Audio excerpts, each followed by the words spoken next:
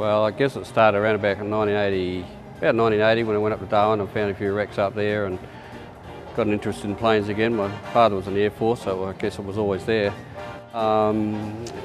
Finished up in New Guinea in '82 and salvaged a P-39 Aircobra, and then it just got worse. It's just a plate with a bolt on top of it. Okay, so. In a hangar at Parafield Airport, a World War II fighter is being carefully brought back to life. What's your thumb? Rescued from a lagoon in Vanuatu, the Corsair is being lovingly restored by a group of dedicated craftsmen and women. Most of them haven't seen it inside or outside of an aeroplane. They got good hand skills. I've always said they can fix the car and paint the house.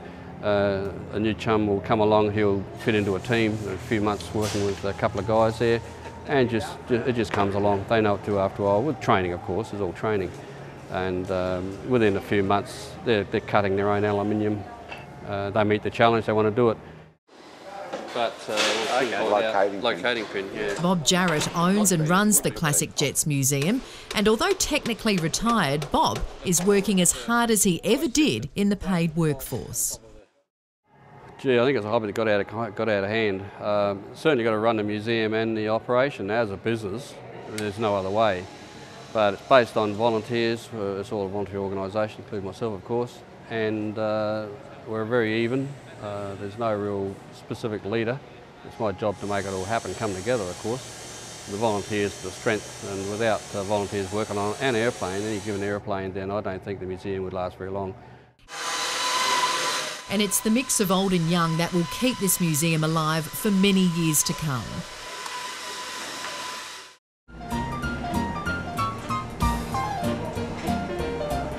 Next door, the completed planes are proudly on display. The museum, like many others, relies totally on its volunteer workforce.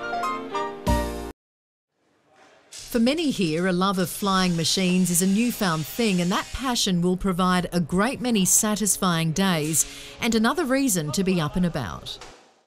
I needed something to fill in my time. Two blokes from work that were here before came and saw me and said they could do with a pattern maker here to help them shape things and form panels.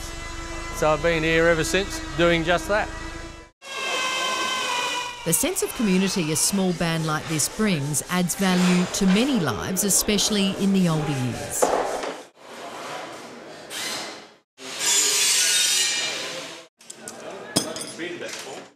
So building the planes has always been our strength. 13 years we've been at it and nothing's gone wrong. What we've got set up is correct, and just continue that way.